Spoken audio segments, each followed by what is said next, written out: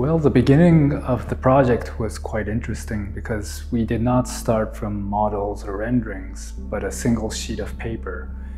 We had a single fold on the paper and basically that was it. The fold finally ended up as the middle crease of the shell, which creates the lumbar support, and also it creates the link between the horizontal tabletops as well. Because when you see the soft chairs with the sharp tables, they do not match. But because of this single fold, I believe that it creates a link and a uniformity in the space. The big challenge of the process of this chair was the material itself, which was using recycled polypropylene. It was much rigid than we expected, having less flexibility, which meant that we needed more material on the joints, less material for the flex of the seat, and we wanted less material on the edges to give this lightness and poetry to the design.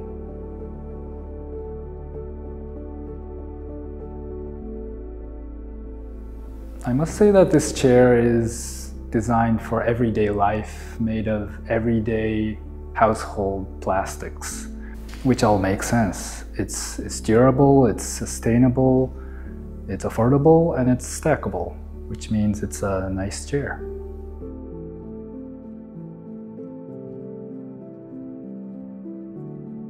The N02 Recycle is made from household waste, and actually it is grinded into pellets and then it's melted into the shell.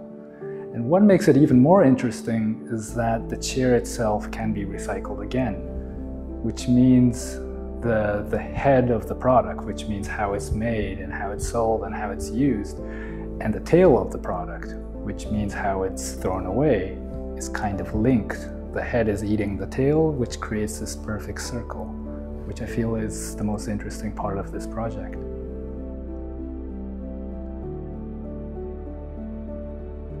The collaboration with Fritz Hansen was fantastic. The fact that Fritz Hansen has a lot of knowledge about functional stackable chairs really helped us a lot, because trying to design a really efficient but warm and comfortable chair is very difficult and challenging. And I think the collaboration between Nendo and Fritz Hansen was very smooth.